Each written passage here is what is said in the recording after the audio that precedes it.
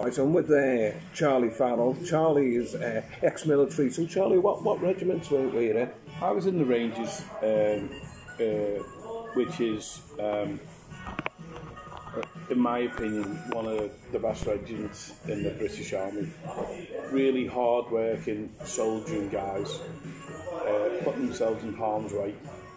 And what sort of, if you can talk about, I don't know if you can, like, so I don't want to get into trouble. What sort of combat zones have you been in, or what can you talk about? So the Rangers have been in all combat zones right the way through, from Northern Ireland, right the way through to all the recent activities across the globe, including Sierra Leone and places of that ilk. I think a couple of years ago, when the top soldier in Britain was a Royal Irish Ranger, and Colonel Tim Collins. Yeah, he gave a fantastic speech, didn't he, before combat? And he was my boss. He was came to the second bat as a captain, and he was my boss for a while. And he was a fantastic leader of men, and expected the best from his men, and he got it. He got it. He was a top-notch guy, and became Britain's top soldier, basically. But he was a really nice guy as well with it, humble and dedicated. As you have to be in the military, really. Charlie, what I wanted to ask you about, I know we've had a discussion about this over the phone, and people often talk about having the right mindset in different situations. And you talk about being at the combat zone, so you've got to have a mindset for that. I've stepped into the ring on 34 occasions, and you've got to have a mindset for that. But one of the things that struck me is when you talk and you did this, I can't remember the phrase that you used, but you did this camping right in the middle of nowhere. But it wasn't in the tent, all you had was a sleeping bag. Yeah, bivvy bag, yeah. And your dogs around it. And you're in the middle of nowhere, nothing around. And I just wondered, it's bad enough being in the house by yourself, and sometimes you hear a funny noise and you think, what's that? And there you are in the middle of the woods or wherever you were in this massive big field, no tent, and you just, you're in this sleeping bag. So I want to try and understand the mindset behind that, how do you get through that and prepare for it? Well, do you know what, John? It's funny, isn't it? It's like we're all under stresses and strains throughout right the way through our adult lives, through certain environments we've been in or thrown in at times, whether you've been in the military or not. But one of the happiest times I've ever had was going back to my childhood, was camping and being out amongst the wild, if you like. And even as a child, I grew up on a council estate, and we used to do some crazy things. Just across the road from us, there was a massive field with bulls in. And I remember the farmer telling us one time that all these bulls were getting fattened up to go for meat, or bullocks, whatever you were. Good for me. Yeah. So what we used to do is we used to chase these bulls up and down the field so they didn't get fat, so you wouldn't get killed. So in our little minds, we were in truth, we were being nuisances, and we used to ride the bloody things. We chased them all into the corner, and a couple would hold them there, and we'd climb up on the fence and get on them and go off like that, like chaparral. Well, where was this? So this was, I grew up on the Ford estate in Upton. Right. Quite a notorious estate. And my love for the outdoors and camping and stuff like that, because in them days, as like a 10-year-old kid, we'd just go over the field across the road, and about 20 of us, and all set up a little camp like a load of Indians, and stay there overnight. And that was done then. I mean, you'd never be able to do that in this day and age. You wouldn't let your kids out. And I've always had that thing. And when I started to struggle with a bit of mental health through lots of things that had happened in the military and family and different things, a resource back to kind.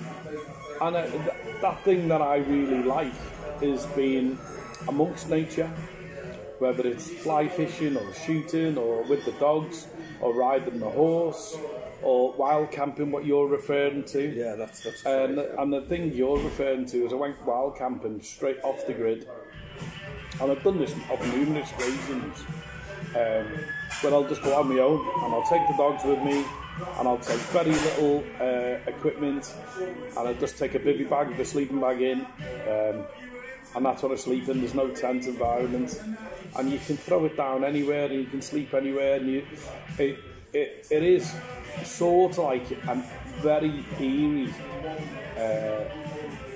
feeling, because there's no one to talk to, there's no one to bounce off. You have to be happy and engage your own self, if you like. You have to be really happy within yourself to be able to do that, and I seem to find real comfort in that. And if you speak to anyone who knows me, I'm an extrovert. I like being around people. I really like, you know, I like enjoying other people's company and having a laugh and everything else. But on the other flip side, when I'm feeling it, I like to just take myself off and just spend that time with myself and the dogs, and walk and fly fish and just relax. Really. I can understand the connection with nature.